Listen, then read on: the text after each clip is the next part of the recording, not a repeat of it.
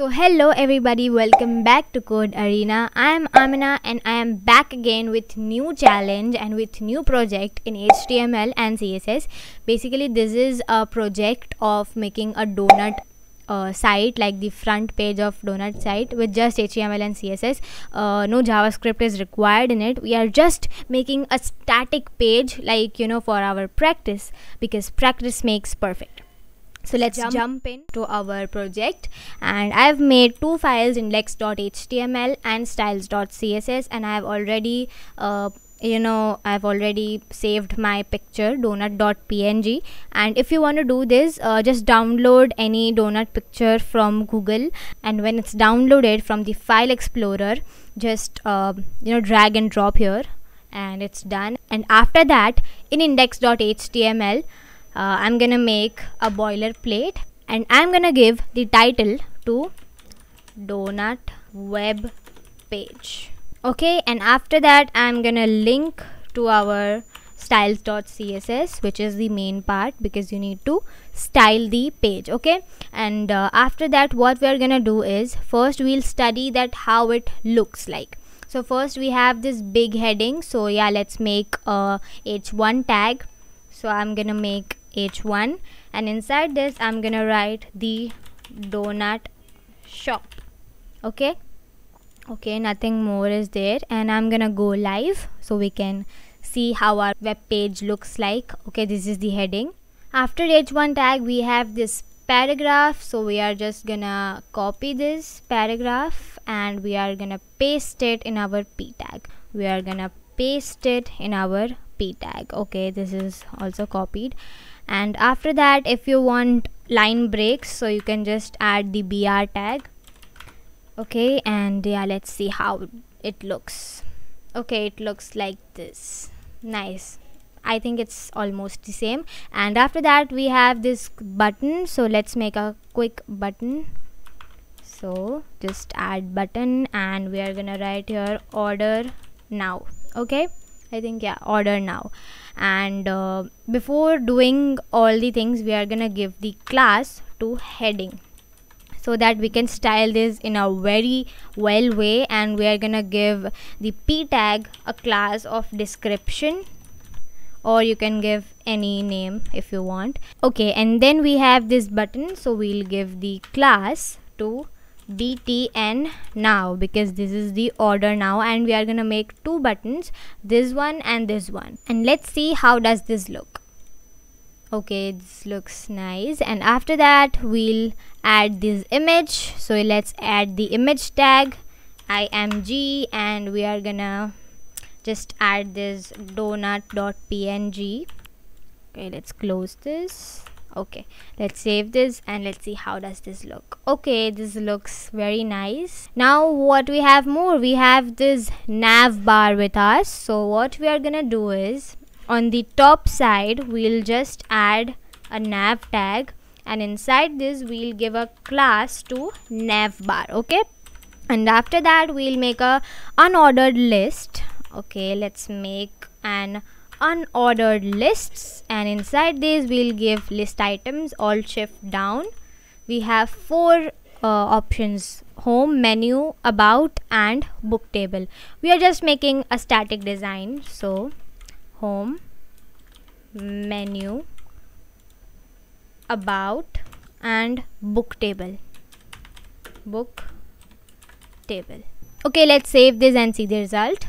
We have these four unordered lists with us, and let's see what's more in there. We have one more button with us, so what we're gonna do is, we'll just make one more button tag, and inside this we'll give a class to top btn, and we'll do a space and we'll write here btn now so that we can style it.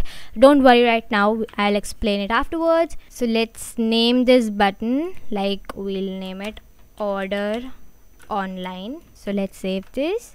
Okay, we have two buttons with us, this and this. Now it's the fun part to style them with our styles.css file. Firstly we'll target the heading, and after this heading we'll give let's see what's the, okay, we have this big heading, so I think the font size would be first we'll give the font size to 160 pixels, I thought. Okay, I think it's nice. And then we are gonna make this font a bit creative like this one. So I've already opened this Google Fonts. Just open the Google Fonts and search this name, and after that just select this and just I'll delete this, and this is the font. So just copy this link and paste this link in your HTML head section. Okay, and after that copy this CSS link and paste this in the CSS file. Let's see. Okay, I think yeah, it's the same. Congratulations. Okay, so after the heading we have this p tag. So we have already named this as description. You know, the class name is description, and we are gonna set the font size to 30 pixels because it's a paragraph, and you know, it should be smaller than the heading. So we have this, and we are gonna set the font family to sans serif. So let's set the font family to sans serif. Let's see the result. Okay, it's nice. And then we have this button tag with us, right? This order now button. So let's target this, or before the button we could target the image tag, I think. So img is the image, and we could set the width to 850 pixels. Let's try this. It should be big, right? Okay, it's much better. And now we'll do the position relative and position absolute. Basically it means what, that if you want to control this image or control this heading anywhere in the body section, so you just need to you know, add the position relative and position absolute. So we'll just move this donut from the left side. So first we'll target our body section, body, and we are gonna set it to position relative, and we are gonna do it to position absolute. And after that from the right side we can do for, I think 100 pixels would work. Okay, it's nice. Hopefully, I think yeah, it's good. Now from the top side we can do for 50 pixels. Let's try this out. Or 40 pixels, or yeah, 50 pixels. Okay, it's nice. And now we have this button tag. So yeah, let's style this. So let's do btn now. Okay, and inside this what we have the background color of the button. So I have this RGB color. You can just take this. I have copied this and I have pasted in here. This is kind of a yellow color. Okay, I think now it's good. And we have this color of, I think, dark slate blue. Let's try this.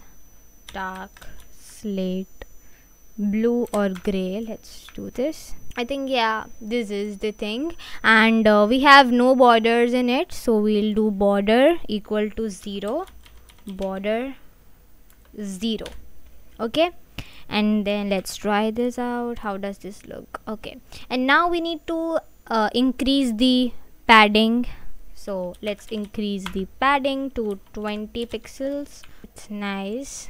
And now we'll set the font size to, let's say, 20 pixels. Let's try this out. I think we should increase, so let's do for 22 pixels. Yeah, now it's good. And we'll set the border radius to 100 pixels, so it will be rounded like this. And we want this font weight to be bolder because you know, it gives a very nice look. So bolder. Okay, now it's nice. Something is missing, I think. No, nothing is missing. So now we'll come to the point. This final point is this nav bar to be look like this. And after that we'll change the background color to black, or we can just set it right now. So let's set the background color to black, and the color of heading should be white, so it will look nice. And the description would be white smoke, somewhere different, right?